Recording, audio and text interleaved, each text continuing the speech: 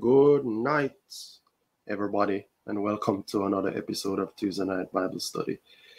I am prepping to speak from quite a bit of scriptures tonight because, as you can see, we want to talk about the Word of God or the Bible, and it is an area of controversy sometimes, but it is the very truth that we use to go forward in our lives knowing more about God.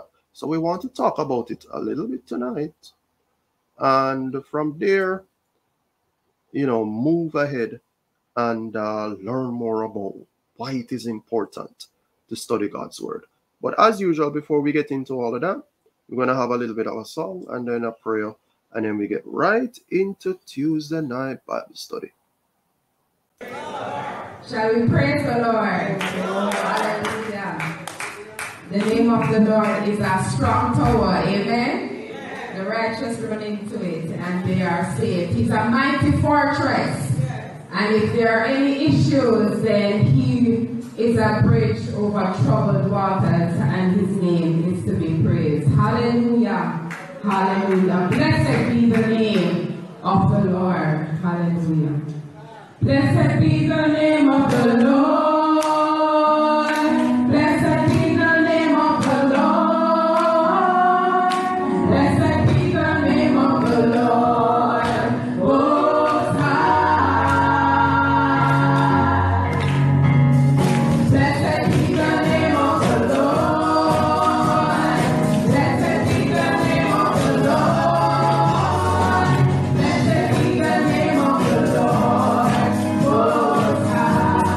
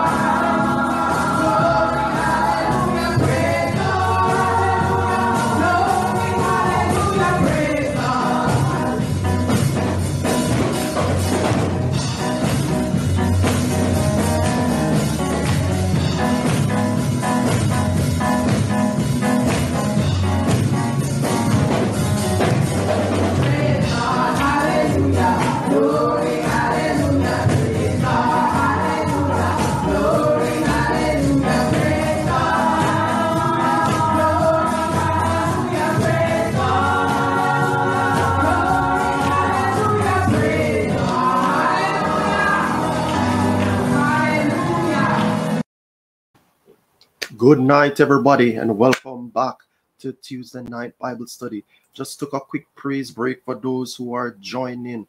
Welcome. Let us pray. Lord Jesus, we thank you so much for giving us another opportunity to reflect on your word and praise and worship you. We thank you so much that we can even have the Bible, which went through its own bits of history to get to where it is right now. Assist us as we discuss it to bring reverence to the nature of what it represents and also to trust it.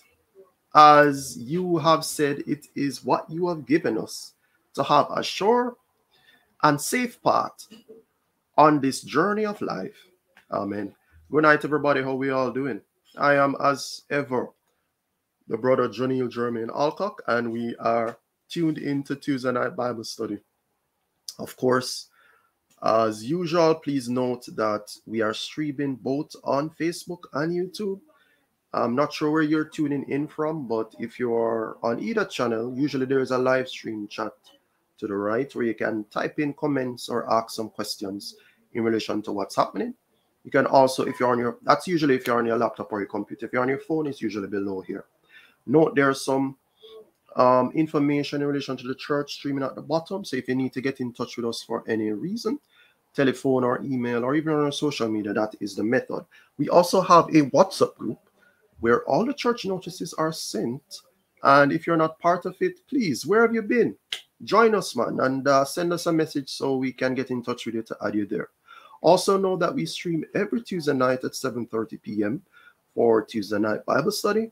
And we also stream on Sundays in the morning at 9 a.m. on our Facebook page for normal worship service. We also have other bits of things that happen during the course of the week. Auxiliaries meet between Fridays and Sundays, but we also have Saturday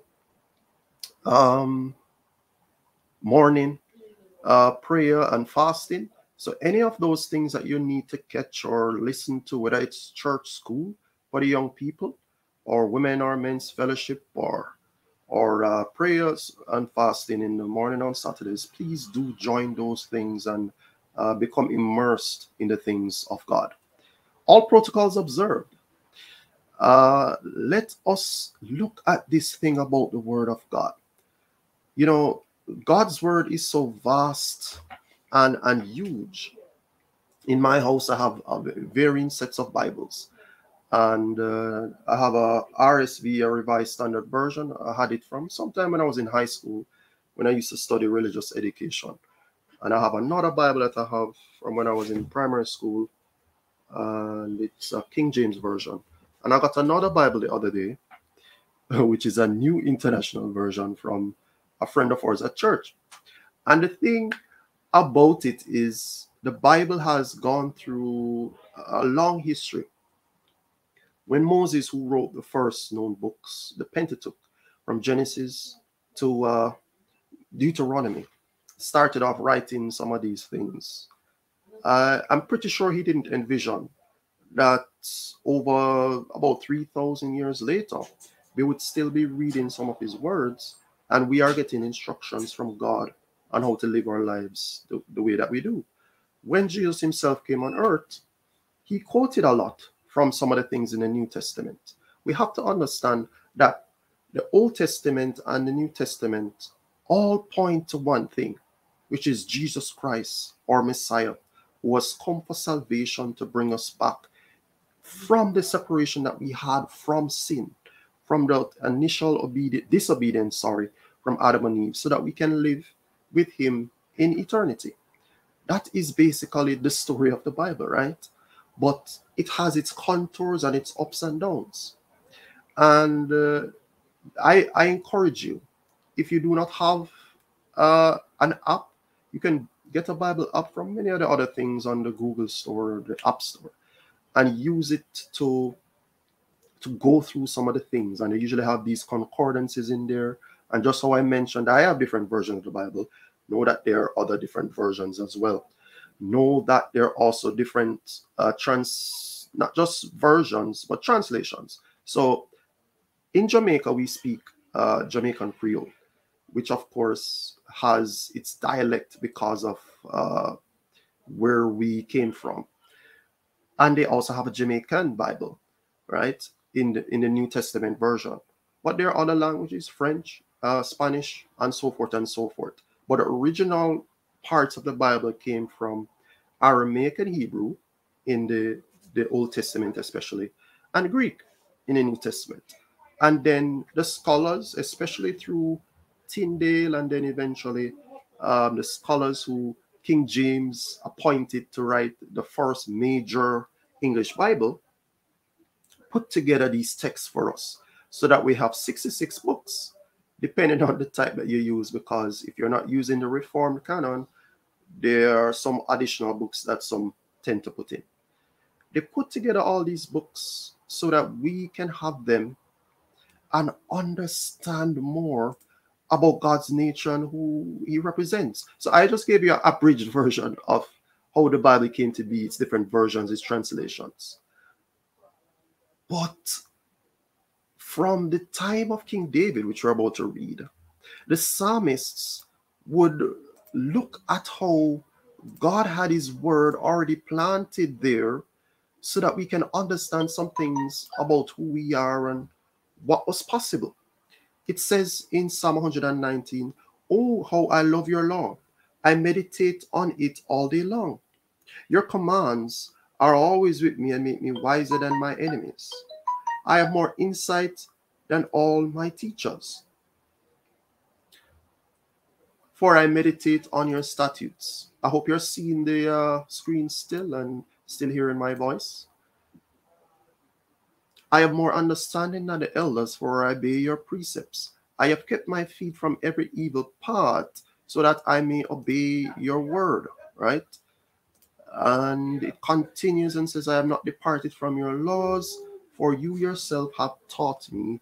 How sweet are your words to my taste, sweeter than honey to my mouth. I gain understanding from your precepts, therefore I hate every wrong path."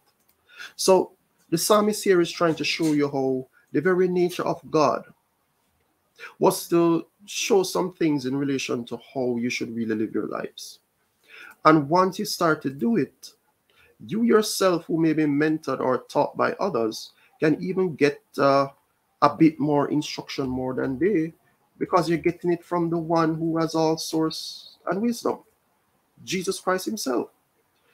And if it is that we have somebody who has all knowledge and all truth and all glory and all power and all understanding and wisdom, He's the one that we should be listening to. That's all that the psalmist is saying here.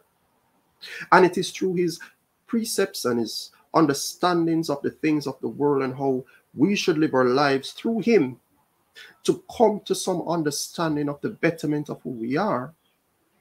Then it is that we're going to have a good life. Then it is that we're going to have a sure life. And some of the things of this world will come to be what it needs to be. Now, there was a man who was in the family line of Jesus, the son of Isaac, who was kind of a little bit of a swindler. A cheater was the term of his name. You know what I'm talking about. His name is Jacob. And at a point when, a little bit before he was to meet his brother, Esau, who he had kind of stolen his birthright from by he and his mother swindling and reaching to a point where they got the birthright from the elder brother. He has this encounter with an angel in the night. Let me project it. And starts to talk about some things with him about who he was and where he was headed. And this is where his name was changed from Jacob to Israel. So let me read it. That night, Jacob got up and took his 2 wives, his 2 female servants, and his 11 sons, and crossed the ford of the Jabbok. And he had sent them across the stream. He sent over all his possessions. So Jacob was left alone, and a man wrestled with him till daybreak. When the man saw that he could not overpower him, he touched the socket of Jacob's hip, so that his hip was wrenched as he wrestled with the man. Then the man said, "Let me go, for it is daybreak." But Jacob replied, "I will not let you go unless you bless me." The man asked him, "What is your name?" "Jacob," he answered. Then the man said, "Your name will no longer be Jacob, but Israel, because you have struggled with God and with humans and have overcome." Jacob said, "Please tell me your name." But he replied, "Why do you ask my name?" Then he blessed him there. So Jacob called the name Peniel, saying, "It is because I saw God face to face, and yet my life was spared." The sun rose above him, and as he passed Peniel, and he was limping because of his limp. And it continues to speak on how there's a bit of a myth surrounding the area and the socket where the limb of Jacob was, and where they don't eat from there from animals because of reverence to the man who saw God. And the angel of God kind of wrenched his hip as he was wrestling with him and gave him a limb. But the story proceeds there because the angel of God was trying to get through to Jacob to find out if he had reached a point where he understood more about who he was and where he had been and where he could be going. God had some things in store for Jacob so that along his timeline, his path would lead him, once he followed God and passed down some of the same statutes that we've been talking about to his children, to allow the very birthing of the Savior to come from his inheritance, right? But he was going along in his life very badly before this. And we don't hear nothing much bad about Jacob after this point, where he kind of makes restitution with his brother after this. He starts to lead his family along and, gets them in line in terms of what, God's laws are. They themselves were a little bit messed up because he started to favor the two sons who were from the mother who he loved the most. But otherwise, it went along into some pathway where he, as the elder, started to mature and teach the others about some of the things of God. And you have to come to a point. You have to figure out, who am I in God? What is my inheritance in him? What am I supposed to represent for him? And once you realize that you're an ambassador for God, the Apostle Paul said this. Once you realize that you are his workmanship, the Apostle Paul again said this. Once you realize that you are redeemed, that you are his child, that you are a son of God, the Apostle John said this in John chapter 1, then you must know that if you are his disciple, God said, then you have to follow his word. My sheep hear my voice, God said. If you're not following the voice of God, what would be the point of your life as a disciple, as a follower of God? What would be the point if, we get all of this knowledge here from the Bible and we decide to go our own way, to do our own thing, and then when the issues of life comes and the consequences of sin, we worry and we wonder. It is because we did not follow what God said we should do. It is there for our instruction. We will read that soon from Timothy, or rather, the Apostle Paul's letter or epistle to his protege Timothy. That's what it's for. It is not for us to just read and then say we know some Bible scriptures. It is not for us to study, like a scholar at Oxford and know that we know some parts of it that are from Hebrew, and we quote some Hebrew and we quote some Greek. It is so it's supposed to seep into your heart. That's why it's called the inspired word. Because men of God, just like us, who were touched by the Holy Spirit, were inspired to write some things that had some meaning for God. And then when it is passed down the line through those who were in the Hebrew tradition, and all the world can now see it, and they look and they start to figure out more about themselves and who God is, it is supposed to come back into their eyes and inspire them.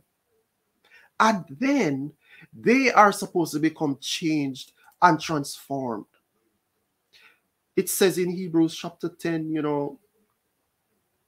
or Romans, chapter 10, that faith is something that comes by hearing, and hearing comes by the word of God. So if it is that we don't have this word of God that eventually is preached and the gospel of God goes forth, it will not allow the change and the transformation to come into people's hearts so that they can know God and do the right things in life. That's what the word of God is for. It is not just as a mouthpiece or something to put on your nightstand as a celebration of the fact that you have a Bible. The great Woodrow Kroll had a study once where he studied and showed that at least one or two or so Bibles was in every household in the United States. I'm pretty sure it's similar in many of the developed world. But in terms of the Bible engagement, in terms of engagement in the word to understand it and to follow the things of it, it was fairly low. And this was because we always have it, but we don't pick it up to read it. And that's not good. That's why we have the Bible studies. That's why we go through and look at some of the things that are there so that we can know what it is that is there. And we don't falter and do the same problems that the people of Israel had, that is written throughout the pages of the Bible as instruction to us so we can do better. Jeremiah 31 says this: "The days are coming, declares the Lord, when I will plant the kingdoms of Israel and Judah with the offspring of people and of animals, just as I watched over them to uproot and tear down and to overthrow, destroy, and bring disaster. So I will watch over them to build and to plant, declares the Lord." In those days, people will no longer say, "The parents have eaten sour grapes, and the children's teeth are set on edge." Instead, everyone will die for their own sin. Whoever eats sour grapes, their own teeth will be set on edge. The days are coming, declares the Lord, when I will make a new covenant with the people of Israel and with the people of Judah. It will not be like the covenant I made with their ancestors when I took them by the hand to lead them out of Egypt, because they broke my covenant, though I was a husband to them, declares the Lord. This is the covenant I will make with the people of Israel. After that time, declares the Lord, I will put my law in their minds and write it on their hearts. I will be their God and they will be my people. So you see the pathway. God, through his instructions and words from Moses, did some things. And then the prophets came and started to declare the things of God. But then he says something magical, I guess you could say, would happen. And this is the power of the Holy Spirit, that a new covenant will be birthed, a new testament. That where Jesus said, I am in the Father, and you are in me, and I am in you. This is from the Apostle John's writings, where he will nestle himself so much in your heart that you will start to get a fuller revelation of who he is. You will start to get inspiration to know that it is not because of things that have happened in your past. You are not a bondage of the sins of your past, one, or the sins of your forefathers before you. You have the energy and the power. You have the inspired word to direct you. You have vision to move forward and do some things better than before, and use God's word to light a path, it says somewhere else in Psalm 119. A light unto your path. Something that can allow your feet to move steadfastly along the way. Don't worry so much about the things of the past and what sins you have committed. Once you come into God, you will start, by the very nature of you going into him deeply, to develop and mature so much that the word will just come out of your pores. It will start to marinate so much in you, like you put some chicken together and start to cook it. But before you cook it, you have to season it up so that it comes to the right flavoring of what you need for your Sunday dinner. If it is that we do not come to this understanding eventually of what the Word of God represents and what it can do in your lives, we will always sit bereft, doubting it, unsure of our own selves, when the very truth was given to us for us to study and apply to move into our lives with great sureness and vigor and energy and peace and love and goodness and kindness and self-control and patience. Watch what the Apostle Paul says to his protege Timothy. Reading from verse 14 of the 3rd chapter of 2 Timothy. But as for you, continue in what you have learned and have become convinced of, because you know those from whom you learned it, and how from infancy you have known the Holy Scriptures, which are able to make you wise for salvation through faith in Christ Jesus. All Scripture, said the Apostle Paul, is God-breathed and is useful for teaching, rebuking, correcting, and training in righteousness, so that the servant of God may be thoroughly equipped for every good work. Thoroughly equipped for every good work. Wow. In the presence of God and of Christ Jesus, who will judge the living and the dead, and in the view of his appearing and his kingdom, I give you this charge. Preach the word, be prepared in season and out of season, correct, rebuke, and encourage with great patience and careful instruction. For the time will come when people will not put up with sound doctrine. Instead, to suit their own desires, they will gather around them a great number of teachers to say what their itching ears want to hear. They will turn their ears away from the truth and turn aside to myths. But you, keep your head in all situations, endure hardship, do the work of an evangelist, discharge all the duties of your ministry. If we are not sure of this word, man, you will hear all sorts of things that will come that is not truth and will go counter to it. That is what the world does. There's no denying that. We see all of the issues and the chaos that is in the world, and the oxymoron of the fact that God is trying to push through good things and allow us to come together and make this life something where everybody has a place. But then there are elements that come in that makes the world evil and messed up. Anybody who looks on the world knows this.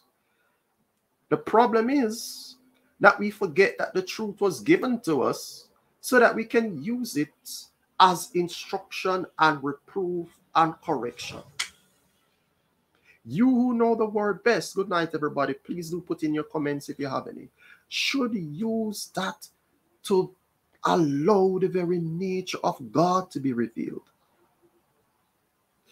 Don't doubt yourself or what you know from the word. The world will always come against it. That's the whole point. Because the world is following the prince of the power of the air. And he, as Jesus said, was a liar from the beginning. So if you have the truth and the prince has lies, what do you think is going to happen to you when you go out into the world? You will be applauded and given some awards and loved? Of course not. You will be derided and sometimes even hated. And even lies will be told of you. And just as Jesus said, you will be mocked and brought before people to give an account for who you are. But you know who you are. You show what the real truth and the justice of life is, which comes from the word of God. And you preach that, as the Apostle Paul says, in season and out of season. And you let them know what God is about. Now, there was a certain widow, Jesus said, and this is our last scripture for the night. Thank you all for coming on. Then Jesus told his disciples a parable to show them that they should always pray and not give up. He said, in a certain town there was a judge who neither feared God nor cared what people thought. And there was a widow in that town who kept coming to him with the plea, grant me justice against my adversary. For some time he refused, but finally he said to himself, even though I don't fear God or care what people think, yet because this widow keeps bothering me, I will see that she gets justice, so that she won't eventually come and attack me. And the Lord said, listen to what the unjust judge says. And will not God bring about justice for his chosen ones, who cry out to him day and night? Will he keep putting them off? I tell you, he will see that they get justice, and quickly. However, when the Son of Man comes, will he find faith on the earth? Will he find faith on the earth? Will it be that when the real judge comes, when the one who has all power and authority, who knows all things and has the real truth and all wisdom and understanding, when he comes, will he find faith on the earth? That is a question that we won't see until the ending, right?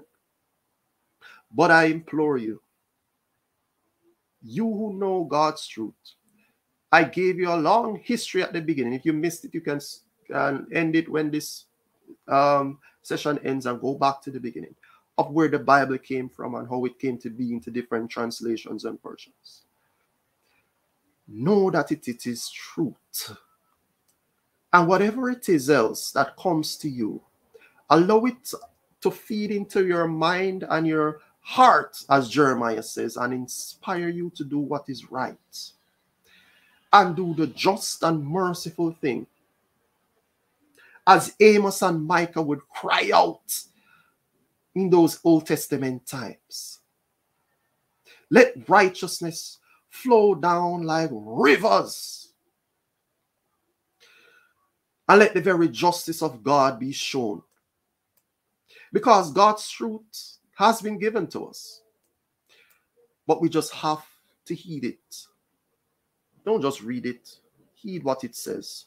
Follow it and apply it to your lives. Let us pray. Lord Jesus, we thank you so much for giving us your inspired word. Help us, dear God, to listen to it and apply it in our lives. And even when people come against it, we allow it to do what it does. Speaking its word in season and out of season, rebuking and correcting and giving its instruction, so that mercy and justice can go forth and your truth can reign forever. Amen. Thank you, everybody, for joining us. We are the Hillshire United Church, a congregation of the United Church in Jamaica and the Cayman Islands. This is our Facebook and our YouTube page. It may be streaming elsewhere or shared in other places, but do note that you can reach us in any other ways that is listed below there. As usual, we'll have a quick closing song, and then we'll let you know what's coming up next for Tuesday night Bible study. Soon come in a minute.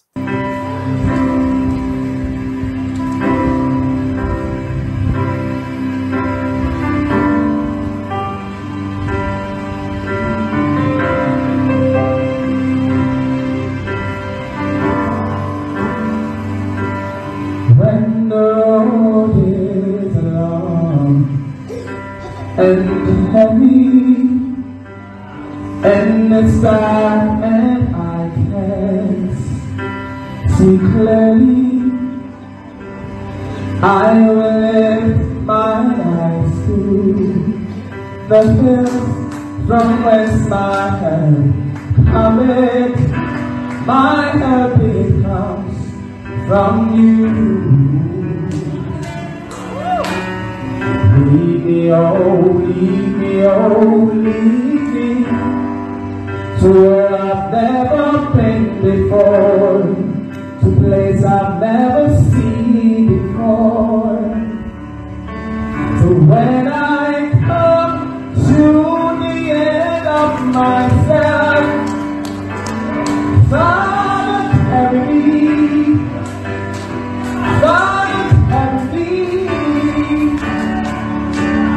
When I come to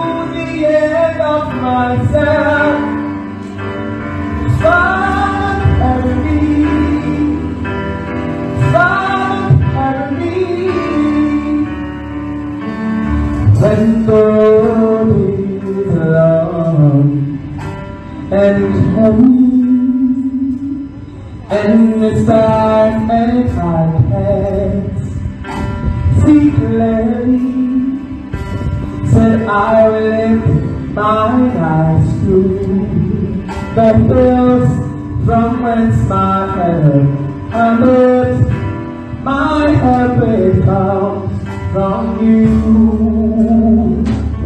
So when the road is long and heavy, and it's dark and I can't see clearly, said I will lift my eyes to the hills from whence my help cometh.